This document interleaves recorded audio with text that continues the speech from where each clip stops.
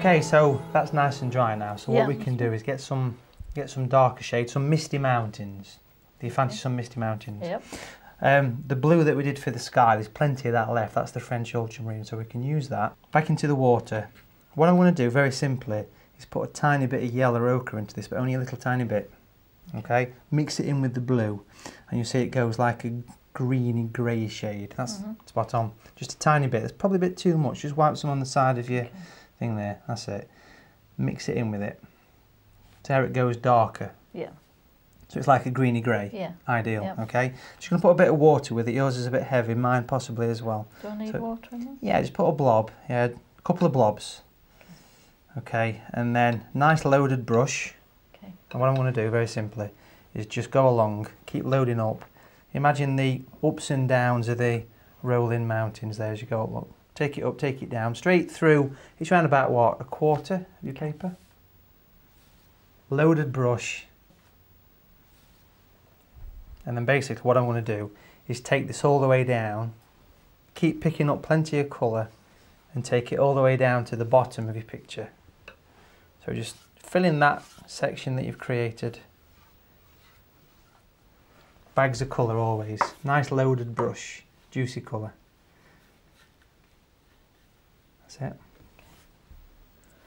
So when you pick your colour up, just make sure you dig it right down and get the last dregs of colour as you do it, alright? Watercolour painting dries very quickly, and to get a smooth coat or wash, as it's known as, it's better to get it on very quickly. And that's it, that can dry off, and then we can get some other bits on there.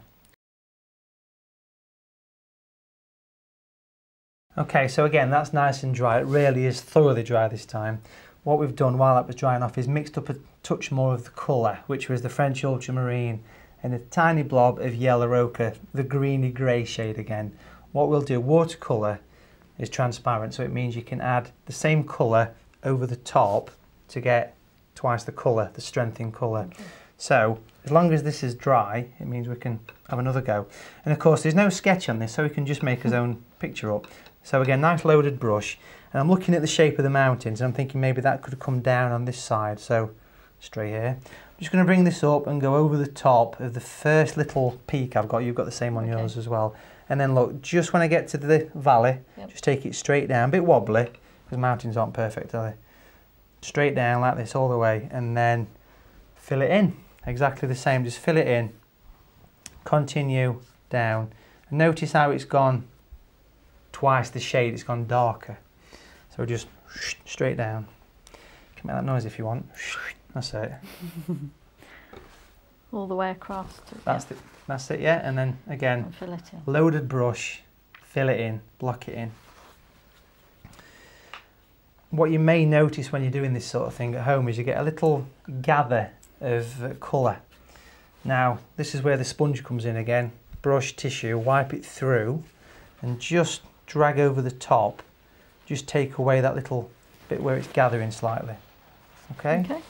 Can you see the kind of distant feeling you've got between the two mountains? The darker one comes closer. Yeah, definitely. But the point is it's the same colour. Same colour over the top again. Transparent sheets of glass. Build it up and up. Put that brush away. That's the number 10. Okay. And then we'll use a smaller brush. This is around about a size 6, the same style round pointy brush. But what I'm going to do now is just slightly add a little tiny bit of the red into the colour. This will make it more grey. The colour is alizarin crimson, and I'm putting a tiny spot of this colour into the greeny grey mixture. What it will do is make it more like a definite dark grey. Can you see that? Yeah. How it's darkened it slightly. No more water, just no more water because there's plenty in there. Okay. Okay. And then what we'll do, look, be creative. Let's just paint something on this side. Okay. On the left side, a house or a tree or something. What do you fancy, a house or a tree? Let's go for a house. Let's do it, come on.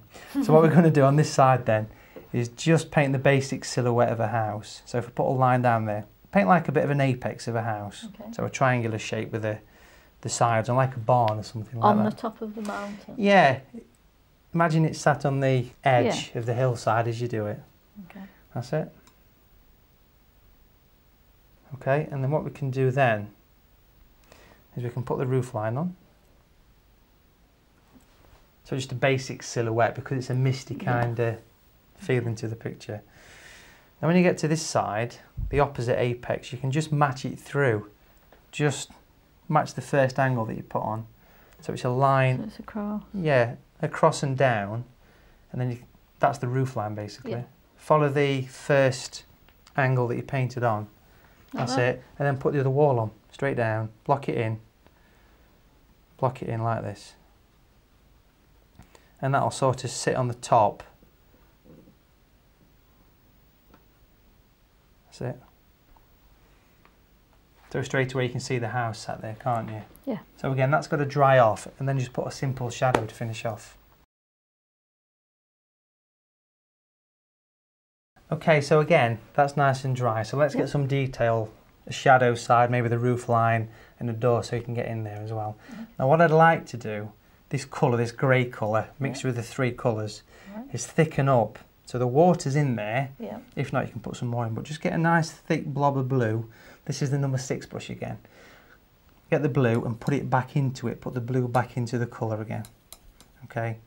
Quite a lot then. Yeah, try and get it so it's a healthier colour. Yeah. A bit more juicy. And then put a little bit of the yellow ochre. Tiny bit of yellow ochre again. And you'll see, hopefully it's gone darker. Yeah. Okay? Like a greeny. Yeah, you could put a little bit of the red as well, but only a tiny spot. That's the crimson, alizarin crimson. Just a tiny bit of the red as well. And the red kills the green, if you see what I mean. Okay. And it gives a nice natural, that's it, get it all mixed in. So you put a little bit too much red in there, put some more blue with it, and that'll combat that. Okay. So yeah, just stick Should it I in. Yeah, rinse no, that? stick it in, go on, you'll be fine, yeah. The colours will all work together anyway. Yeah. That's quite dark. Okay, put a little bit of yellow ochre in there, look, just on a tiny bit of the brush. Just work that in. That's it. That'll be fine. Is that too dark? No? No, it's a nice dark juicy colour. What I want to do is paint the apex again. Okay. Paint the apex again, like this. So it's giving the dark side to the house. And then just put a little thin line underneath the eaves there. And you can kind of see the loose shape of a house there. It's only loose, but it's there, it's fine. So we just fill that side in.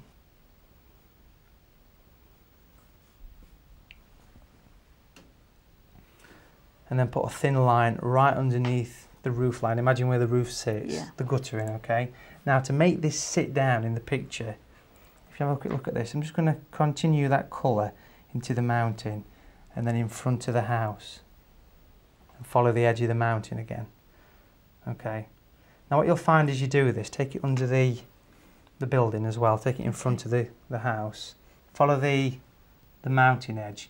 When your brush starts to run out of colour, start to do this. Sweep forward and back, and you get a bit of texture to the hillside. Try and sort of work a little bit freer with your hand, a bit looser. Yeah, okay. Imagine you're painting the wall, yeah? Oh, just flick it from side to side. And then bring it down. Look, see how I brought it down a bit there? Yep. Flick. That's it.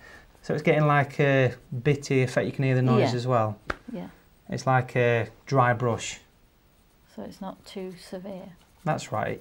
It kind of gives it a base. Do you think it sit down? Yeah. And then if you want to, stick a little window on. Because you need something to look through and a bit of a doorway. Something. I think my house is in need of repair. Yours is very neat, I must say. So just a little square. Yeah, just a blob, a square. And then if you've got time, put a few little birds in as well in the sky. Little flick.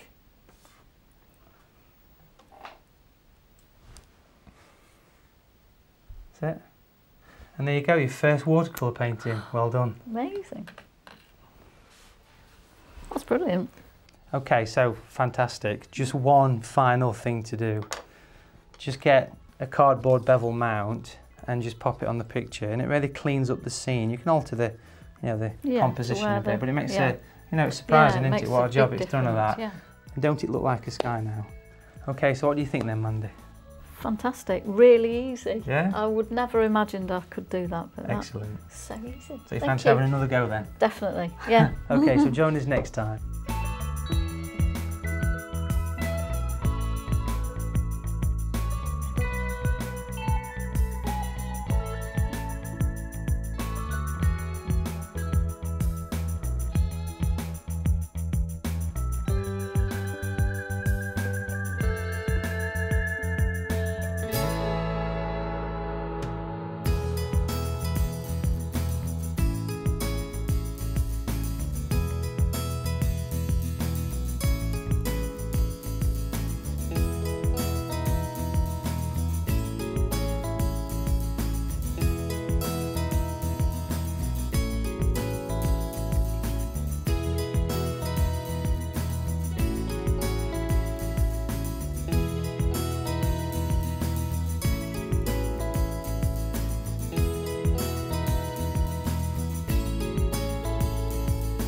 I can't believe how easy it was. For my first painting, it's unbelievable. So easy, anybody could do this. I'm really impressed with myself.